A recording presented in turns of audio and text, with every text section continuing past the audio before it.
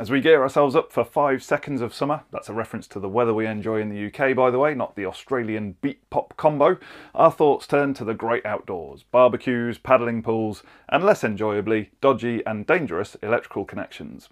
Well, Wago are here to help make sure that our connections are as waterproof as possible with the Wago Gelbox. We've had a look at these in a previous video, but there were some elements missing from there, namely the larger sized 1430 range. You may also remember that Gary and Gordon were brave enough and dropped these connectors into a bucket of water. Well, we always like to push things further here at eFIXX, and a bucket of water doesn't give us the over 1 metre immersion test that should be used for eFIXX8, so we're going to be testing this connection a little more thoroughly by dropping it into a water butt. But before we get to that, let's just clarify a couple of things about the Gelbox and what it is and isn't for.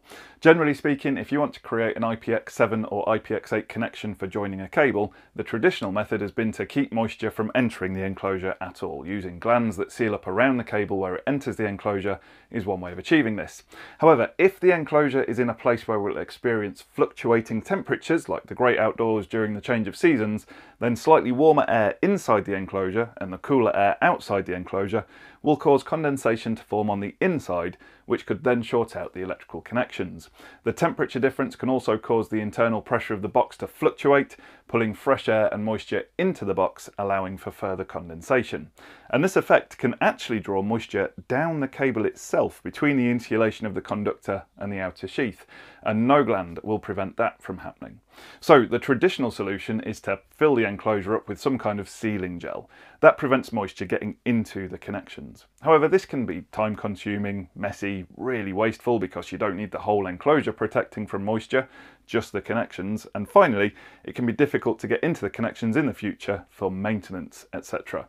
So Wago have thought, inside the box and come up with the Wago Gelbox. It's designed to house and keep moisture out of the connections, but as you can see here, the mouth of the box is designed to clamp around the insulated conductors, not the sheath of a cable, which means that when it's installed as per the instructions, there'll be a section of conductor with insulation and no sheath, and this needs to then sit inside an enclosure to stay compliant with BS 7671. So the Gelbox provides eFIXX8 protection to the connections, and the enclosure provides cable retention and protection to the Gelbox, conductors and cable. Using the Gelbox removes the need to flood the box with gel and applies it exactly where it's needed. Another advantage to this is that a lot of sealing gels contain silicone, whereas here the gel is silicone free, and this allows the Gelbox to be used in any branch of industry, even those where varnishes, paints and other sensitive products are used, such as the automotive industry, and combined with its eFIXX8 rating makes it suitable for bathrooms, washing facilities or irrigation systems, farms and garden centres, swimming pool areas, car parks and charging stations. And because unlike those other sealant gels where 2 separate materials are combined to cause a reaction and make it set, the silicone-free gel has already reacted, so it's fully label-free and can be stored indefinitely. And critically, it allows the user to easily and cleanly access and reuse the connections at a future date. Although it should be noted that if you do open one up to modify connections at a future date, a fresh Gelbox should be used to ensure the connection remains at eFIXX8.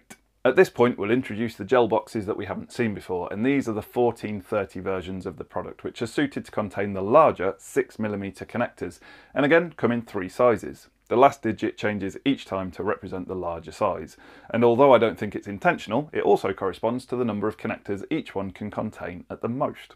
This brings us to another really important point, which is that to guarantee the connection will be eFIXX8, you need to follow the guidance from Wago on the type and number of connectors this can contain. So the smallest 1431 can contain either a single 2-way or 3-way connector.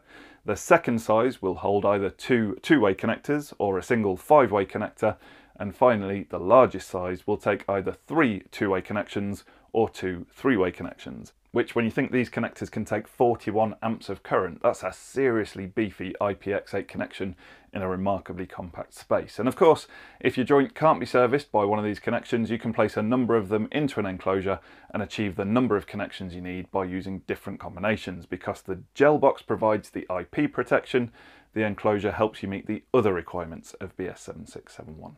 It's worth noting that there's no mention here of being able to use the 2773 series of connectors in these and achieve the eFIXX8 rating, so keep that in mind when making your choice of Gelbox. The gel enclosures are also approved to VDE when used with the Wago connectors, and they're currently the only manufacturer to guarantee a connection made with their connector in a gel enclosure. Other manufacturers shy away from offering this as they make generic parts and don't know what brand of connectors will be installed in them, as different connectors vary in size. Accomplishing the correct gel displacement to get the proper IP seal cannot be guaranteed. And they really couldn't be simpler to use. You just make the connections to the cable with your choice of connectors and then place them neatly into the gel box, making sure none of your conductors cross over in the mouth of the box. Snap it closed and you're good to go. And of course, at some indeterminate point in the future, you can open it up and access the connections again really nice and cleanly without tons of sticky residue. So let's put it to the test by volleying it into this full water butt. If we get it down to the bottom of here, that's about 1 metre deep. Of course, it goes without saying that you mustn't try this at home, as it should really be in an enclosure as well. I'm going to stand up here on this decking so I've got no connection to the literal earth, and then lower that in there and see how it fares. So fishing it out again, you can see that the connection has survived, no protective devices have tripped, and inside the gel box all is dry and well preserved. The Wago Gelbox is an excellent solution to the need to keep connections dry in difficult circumstances, and is sure to come in handy for applications that we haven't even thought of yet. If you've enjoyed this video, you may want to check out one of these videos here. Thank you very much for watching.